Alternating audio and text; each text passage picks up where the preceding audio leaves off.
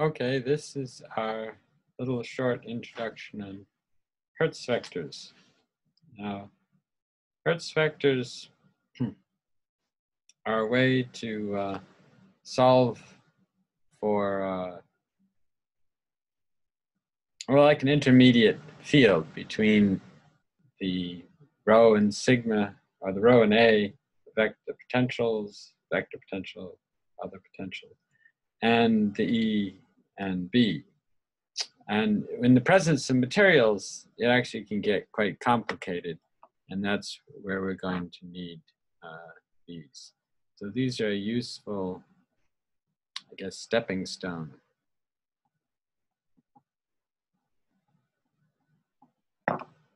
Between the rho and J and E and B in materials.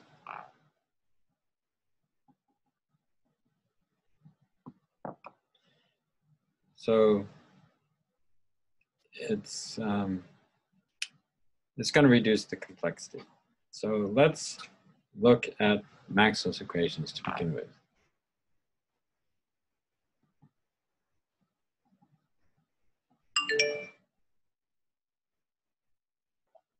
We have del dot D equals 0, del dot B equals 0. We're again taking these in source free, but with a material. So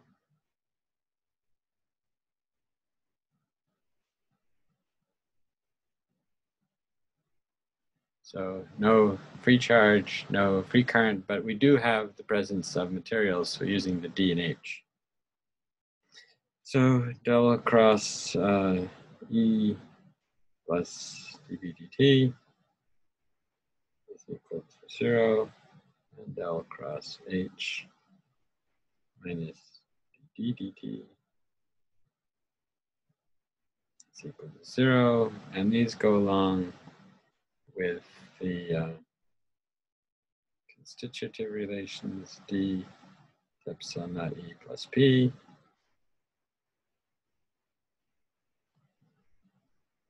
And H is equal to B over mu naught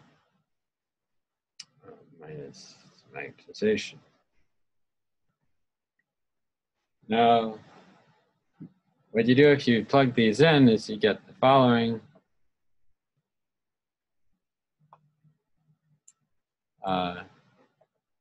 You get del dot E equal to minus 1 over epsilon naught divergence of dipole moment per unit volume. Del dot B equals 0. Del cross E plus dB dt is still equal to 0. But del dot B, sorry, del cross B,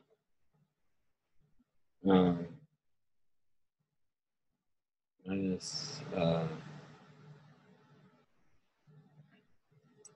dE dt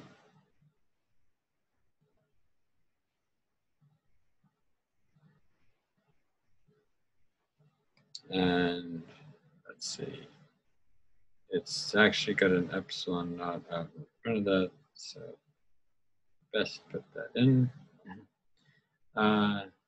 Is going to have be equal to mu naught dP dt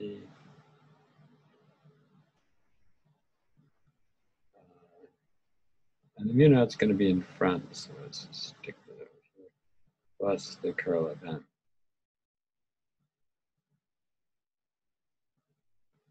And so if we think about what's going on here, these here, they look like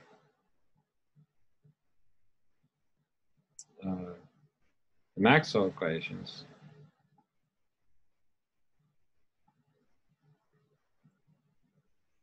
but with different sources.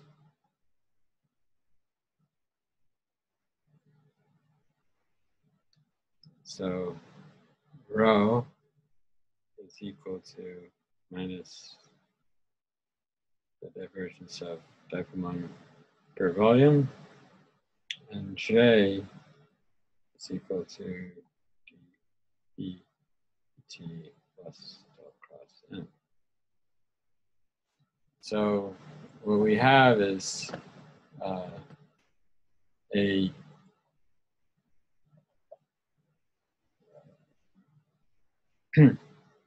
if we can manage to calculate what J is by solving this, what rho is by solving that, right? Then we can take and use these in our standard equations to get E and B. For example, we know that the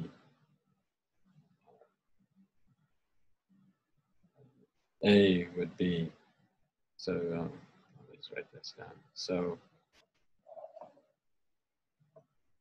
we can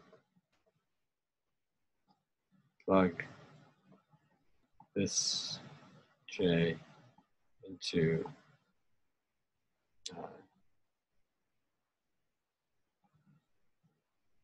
AFRT, as we know it, over 4 pi, integral of the volume of J R prime T minus R prime over C divided by R minus R prime V prime.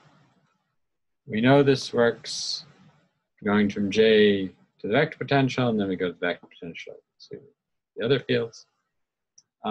If we can solve for this J in terms of these material properties, we can just plug that right in here, and we can get this, and we can get H.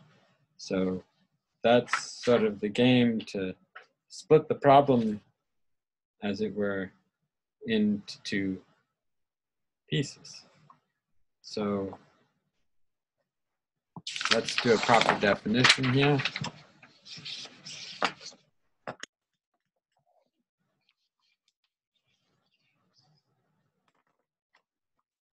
We'll define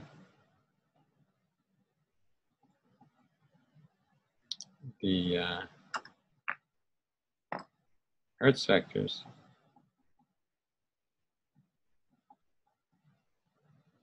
pi E and pi M as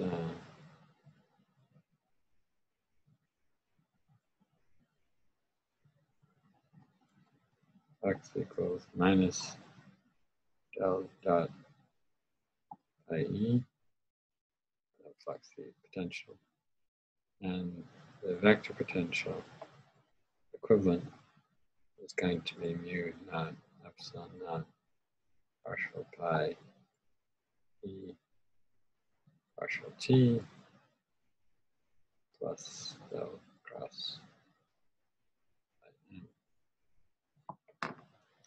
And so, to put it in a little different way,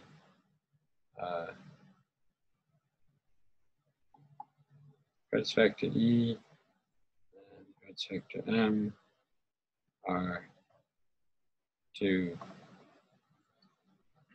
F and A, just like rho and M are two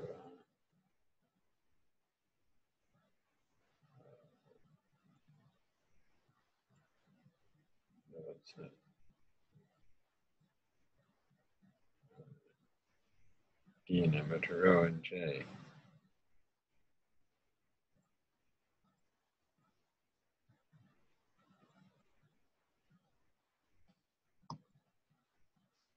So this is P. Read my own notes. It's like P and M are to rho and J. Okay, so if we plug into the wave equation for P,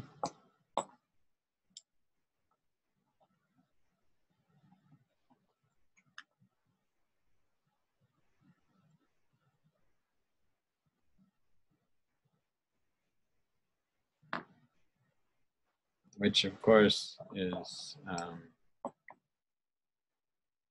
just I'll write it down, the scalar wave equation minus mu naught epsilon naught partial squared B partial T squared minus 1 over epsilon naught rho.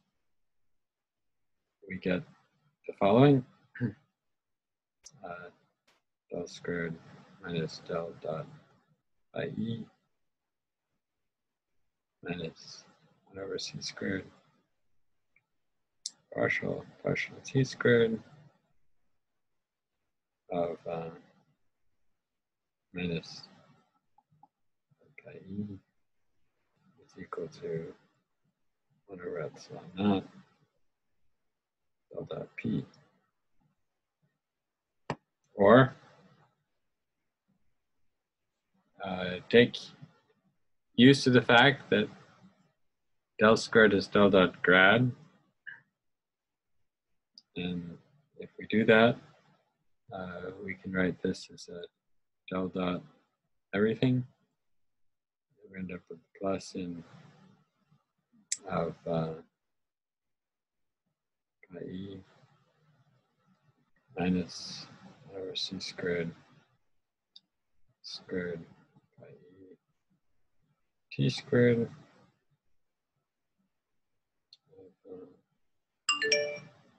plus 1 over epsilon naught P. That's all the divergences. It's equal to 0. And that'll be true if the stuff in the brackets is valid. And so we can say that this gives us the Laplacian of our Hertz vector for E minus 1 over ski squared partial squared vector for E T squared is equal to minus P.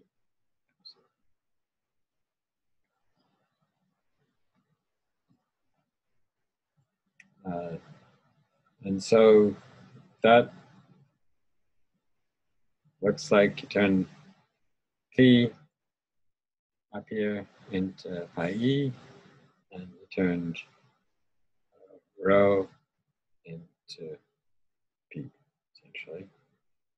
That's what we're sort of talking about there for the first terms. And there's a solution to this. We know the solution, we just have to change the names, right? That's what makes it easy. Kind of like do things twice in a row. We can simply write down the solution.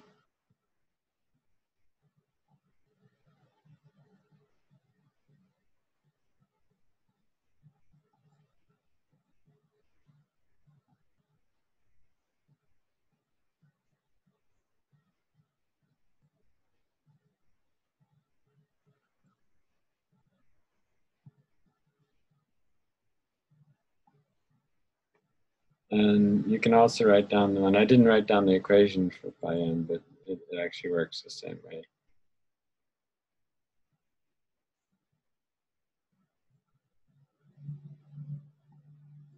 And you get the same.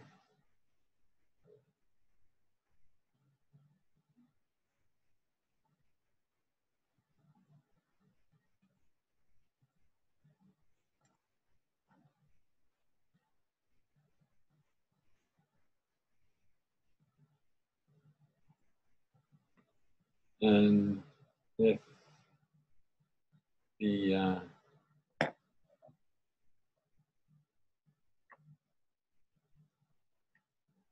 these things here, if you look at the at the green function, talk, which is also available the same way this one is. You find that the green function for the electromagnetic wave is actually 1 over r delta t minus r over c. And this solves the wave equation.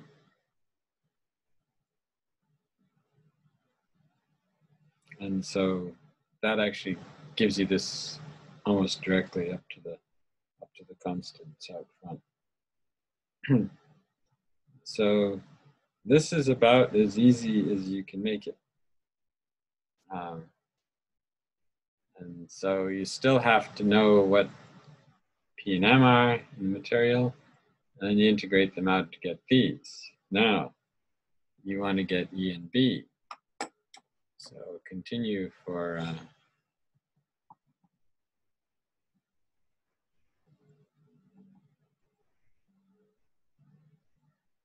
E and B. E is equal to minus the gradient of B minus the ADT.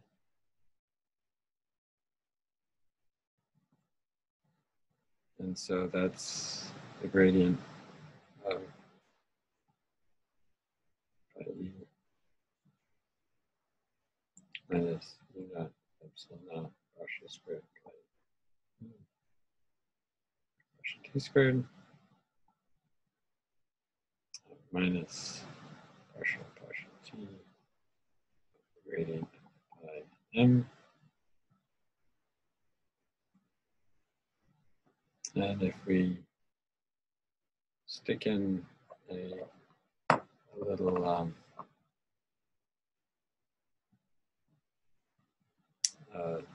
vector identity, the gradient of divergence. Let's just put in some arbitrary vector for divergence. Is equal to del across that vector plus that vector. Then you can say that E is equal to del across by E minus partial by M partial T. So the curl of this quantity of vectors plus another term, the Laplacian of the E minus naught epsilon naught times time dependent, essentially the wave equation again.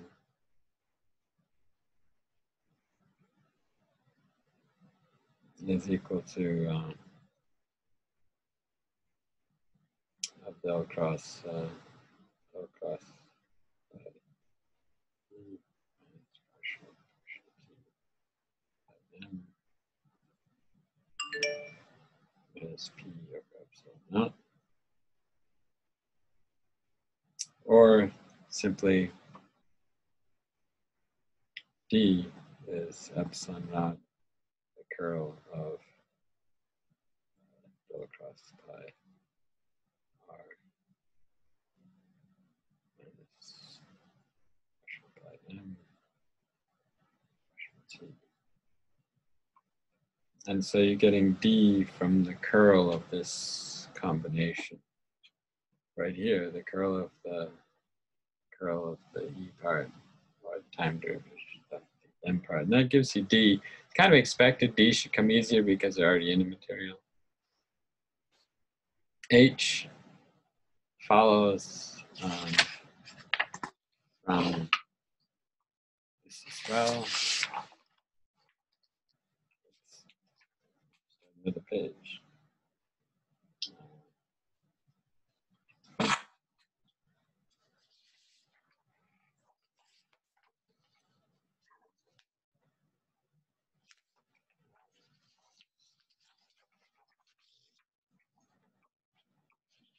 So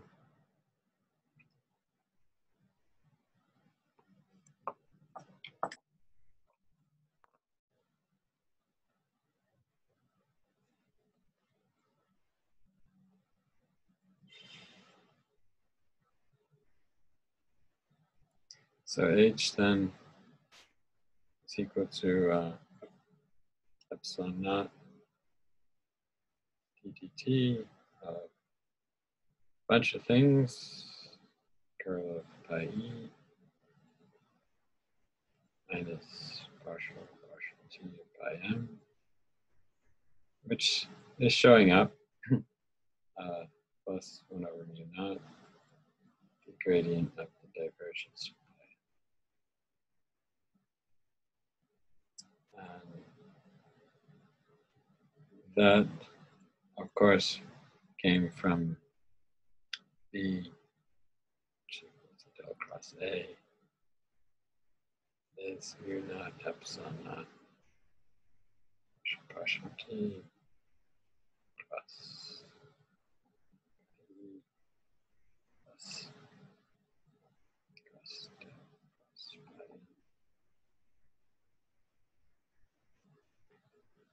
pi. You can expand that out as you need to. The H is, again, probably the one that's easier to grab. So that's goes along with D. And then you can always get them from the known. You assume you know M anyway. Grab the other side from that. Okay, so let's do an example and then we'll be finished with our little Hertz things.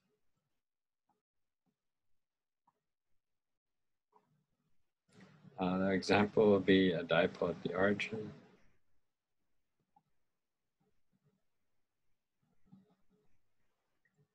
And so polarization per unit volume R prime T prime is equal to P T prime delta cubed of R prime with our polarization being P naught C hat plus P naught minus I omega T prime. T prime is, of course, the retarded time, T minus R C, and Z hat direction. Now, if you go through the analysis, you find that pi E is equal to 1 over 4 pi epsilon naught times that integral. But that integral falls apart because of the delta function. And you just get P of T prime over R, since the integral goes with the delta function. And pi m simply 0. And so it's useful to move to spherical coordinates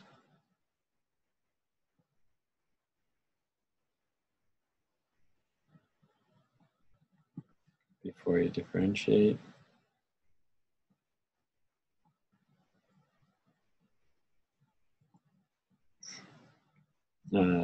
So C hat now goes equal to C hat dot R hat times R hat plus C hat dot theta hat plus C hat dot B hat direction. And in case you've been sort of following along my rotation in the coordinates lecture, that's where we always do it. These are unit vectors. It just cosines the angles between the various quantities. So this is cosine theta R hat. Between theta hat, you already had a 90 degrees. That's going to turn it into actually minus sine of theta minus because of the way it went, and it has no phi hat component. And so we can now write in spherical components. Our pi e is equal to 1/4 pi epsilon naught p of t minus r over c over r cosine theta r hat minus sine theta theta hat. And of course, now you go on to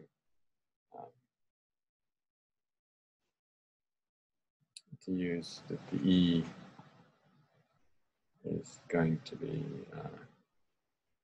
the gradient of del dot pi E 1/c squared times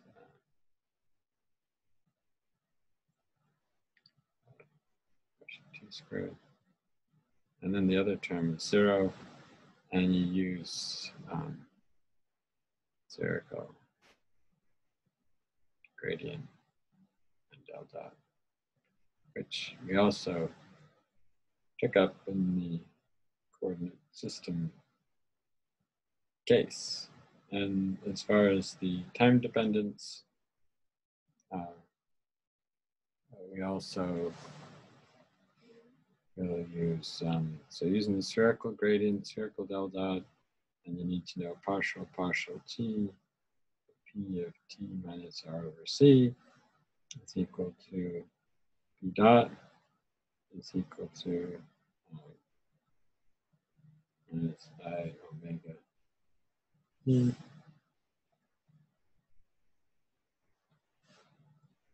and the r dependence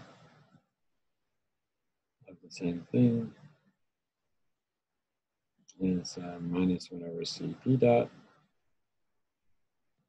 is equal to I omega over c p t minus r over c. So with those things and with the spherical notation, you should be able to go in there and pull out the fields. And you already know what the fields are in dipole at the origin because we talked about it in class. So there's nothing really new or extremely difficult about that. But you just need to make sure that you do properly apply the rules of the road, so to speak. And with that, that's the end of our extra lecture on Hertz vectors. And I will therefore stop.